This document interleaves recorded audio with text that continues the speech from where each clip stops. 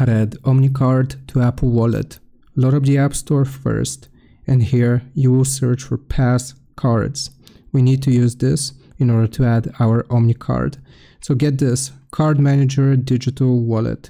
Just click on Install and then Open.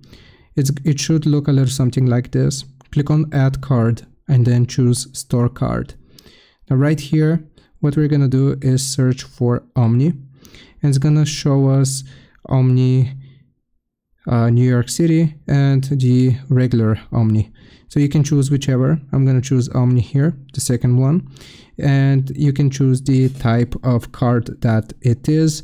You can enter the card or barcode number here, the PIN, balance, and so on and so forth. So after you have filled this out, you will click on Save, and it's gonna give you the option to add to Apple Wallet, and that's how you do it.